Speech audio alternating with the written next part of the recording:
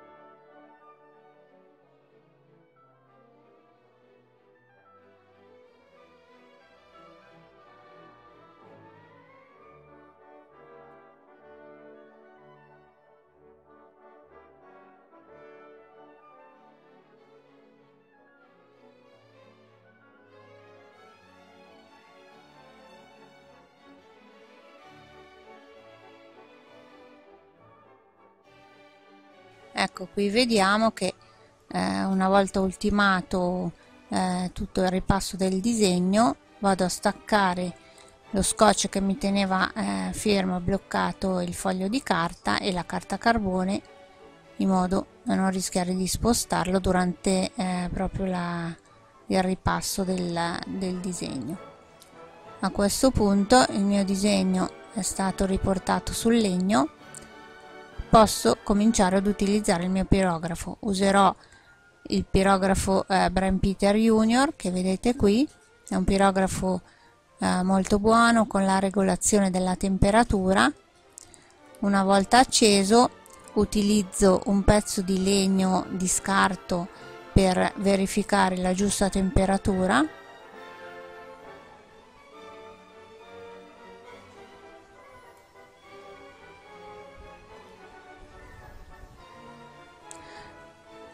Conviene farlo su un legno simile a quello che bisogna andare a incidere, in modo che il risultato sia identico.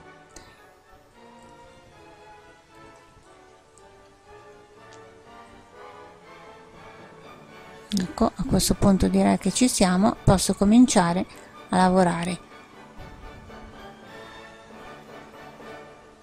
Utilizzo una punta piatta che mi permette di lavorare sia di piatto che di spigolo. La maggiore difficoltà di questo lavoro sono le linee curve.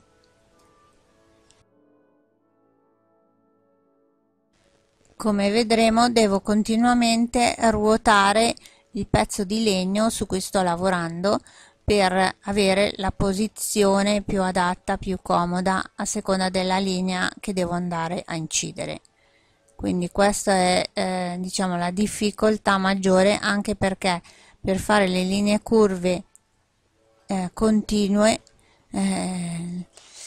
è un po' difficoltoso riuscire ad avere sempre un tratto uniforme, quindi la posizione è fondamentale e questo è il motivo per cui continuamente dovrò andare a ruotare il mio lavoro, il mio piano di lavoro.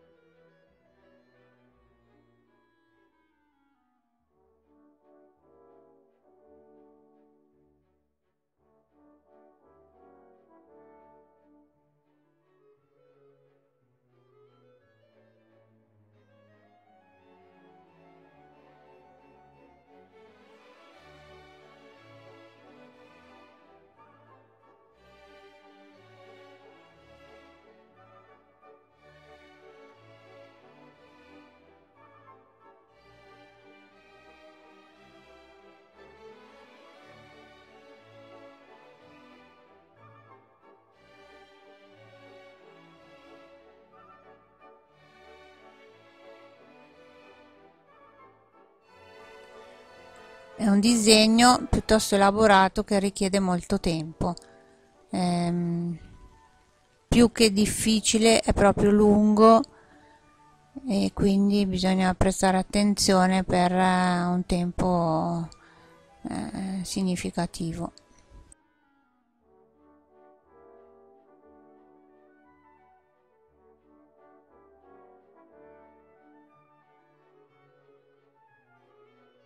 Ecco, qui ho deciso di accelerare il video per non farlo diventare troppo noioso, ma la cosa particolare è proprio quella che si può vedere come continuamente sono costretta a girare il lavoro.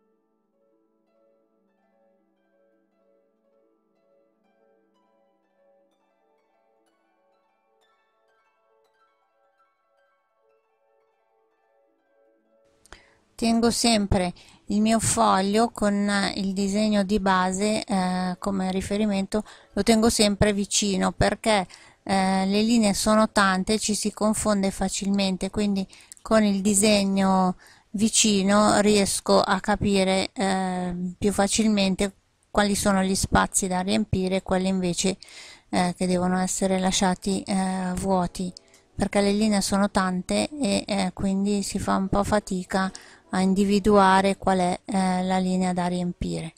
Qui siamo andati un po' più avanti per accelerare il video e vediamo che comunque manca ancora un po'.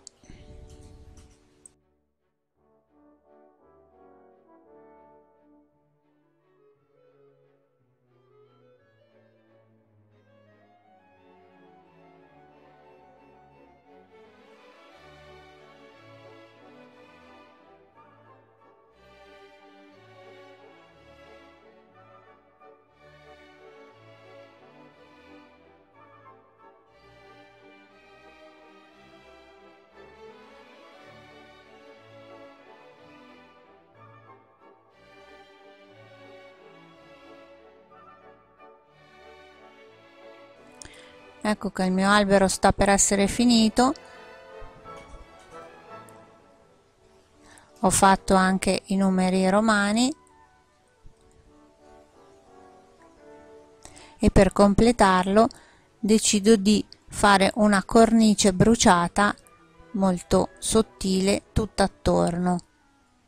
Per far questo devo aumentare la temperatura del pirografo fino a far diventare la punta quasi incandescente, in modo da andare a bruciare un pochettino tutto il contorno,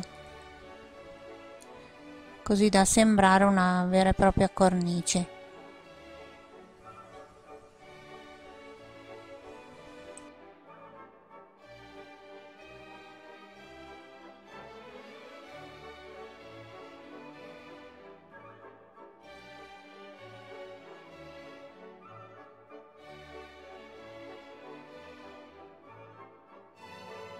A questo punto il lavoro della pirografia è finito e devo inserire il meccanismo per l'orologio.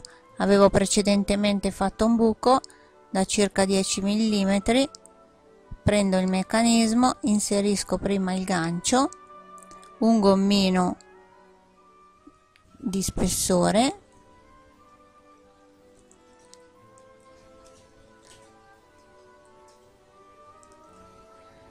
e vado a inserire il perno del meccanismo all'interno del legno forato. A questo punto devo solo inserire la rondella, vediamo se riusciamo a vederlo con questa telecamera, ecco qua la rondella e il dadino che chiude il mio meccanismo sul pezzo di legno.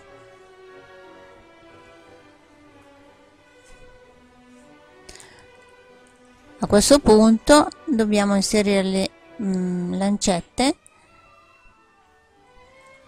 Inizio con inserire queste lancette in plastica che sono in dotazione con il meccanismo. Sono delle lancette normali con la punta, non hanno una forma particolarmente elaborata. Prima inserisco la lancetta delle ore bene fino in fondo e poi quella dei minuti. Infine, a chiudere il buco, la lancetta dei secondi. A questo punto manca solo la batteria per far funzionare il mio orologio, però decido di impreziosirlo con delle lancette un pochino più carine e quindi sostituisco queste lancette in plastica con delle lancette in alluminio. Ecco, qui ho messo le lancette in alluminio a lancia, quindi con una punta molto più affusolata.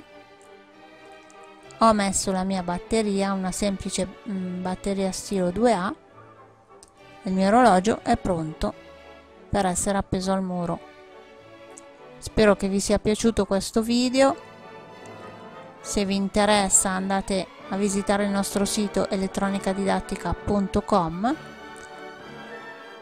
Troverete pirografi, accessori per la pirografia, meccanismi per orologi e tanti altri strumenti per hobby creativi.